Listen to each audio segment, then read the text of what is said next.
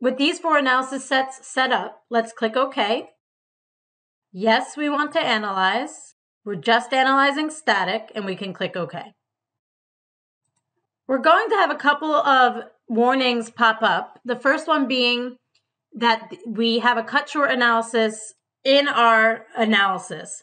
And it's important because the code states that we cannot use cut short results for our piping stress results. But we do want to use cut short results for our non-code stress results like support forces and nozzle loads.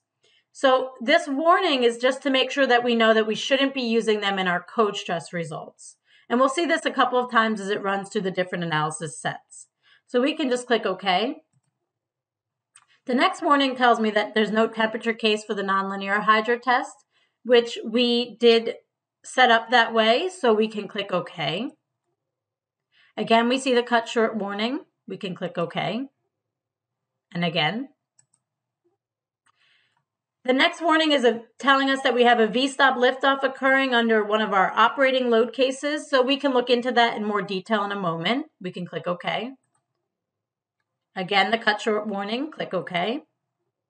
And lastly, another V-stop liftoff warning, so again, we can click OK.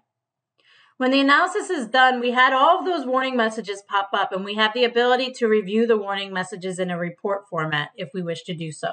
So if I were to click yes, all you'll see is the same warnings listed in a report format. So I'll close that out. Now, we did have a warning about V-stop liftoff that I want to investigate a bit.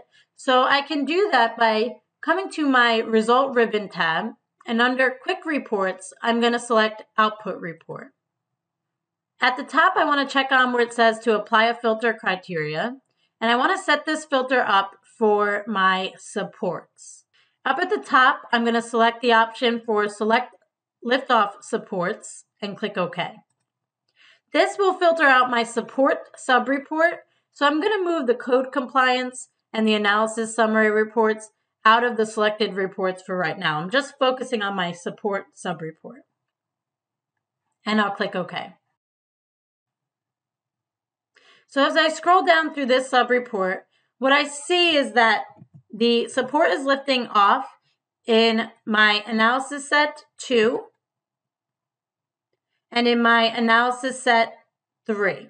I don't care too much about the details. My goal is to just run a second analysis for each of these with the support liftoff removed. So I know I have to set up 2 more analysis sets with their support liftoff removed for analysis set 2 and analysis set 3. So I'll close this out.